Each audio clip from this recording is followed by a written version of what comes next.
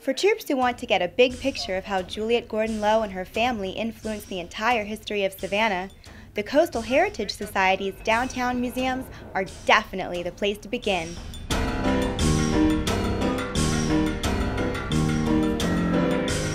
But do understand, girls, that the birthplace is Savannah. Professional historical interpreter Brian took the girls from Jupiter, Florida on an awesome, fact-filled tour called the Grandfather Gordon Program. We're going to talk about all those people that came before Juliette who influenced her. Juliette's grandfather was the creator of the Central of Georgia Railroad, which built all the buildings on the tour.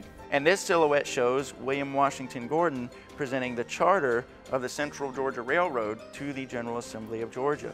Okay. All of this is very pertinent to her life and her grandfather's influence on her life. The Savannah History Museum was the railroad's passenger terminal.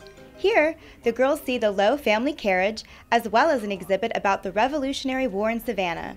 And they learn that Juliette's great-grandfather fought in that war. Did this happen before railroads or after? Before. And it's an exciting place for the girls to learn about the thousands of troops who came here from all over the world in 1779. This is the second bloodiest battle of the entire American Revolution fought right on these grounds. The experience begins with an organized march on the open field, Down into the foothill! then breaks into a running attack on the recreated British fort. No sliding! Making history come alive for these Girl Scouts.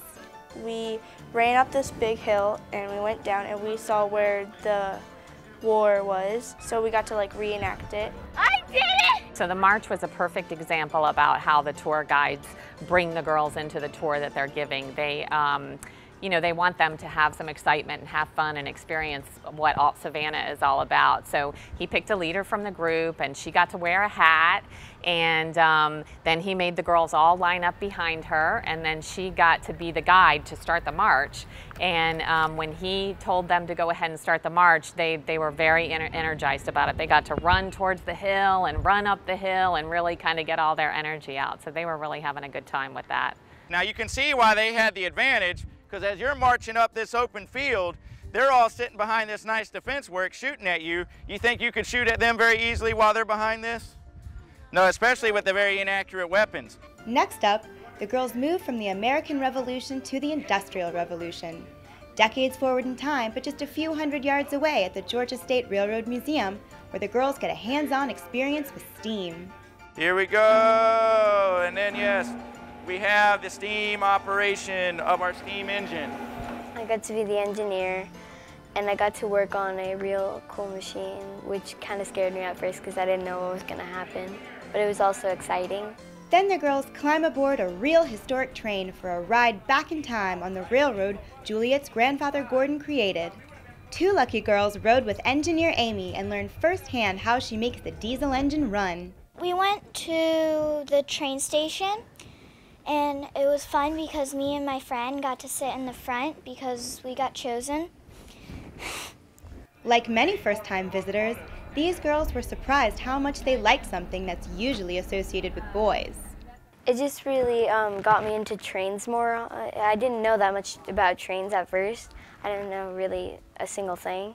And I got to learn more, and it really just helped me understand trains more. Well, you can imagine that Girl Scouts are not all that interested in railroads when they first come here, but as we go through the tour and see those connections with the grandfather and into Juliette's life, they certainly enjoy it more, and we find that they have a pretty good time during the tour. The Grandfather Gordon program ends with a special badge, which these girls picked up as they exited the train. Yes, the Juliette family tree patch. And finally, a snapshot with the guide. Savannah! Savannah! There's no reason your troop's visit to Savannah has to stay only in downtown. There are plenty of things to do outside Savannah's city limits, starting with Old Fort Jackson.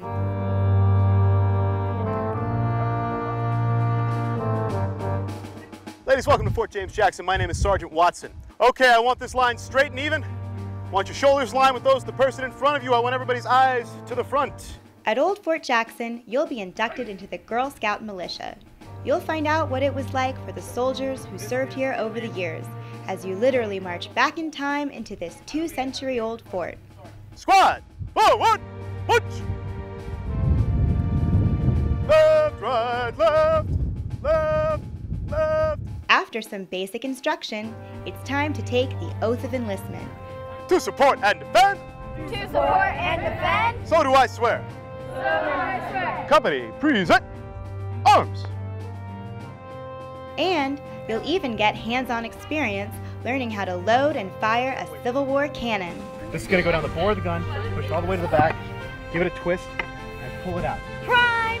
5, 4, 3, Got everyone ready? 2, 1. Got everyone ready!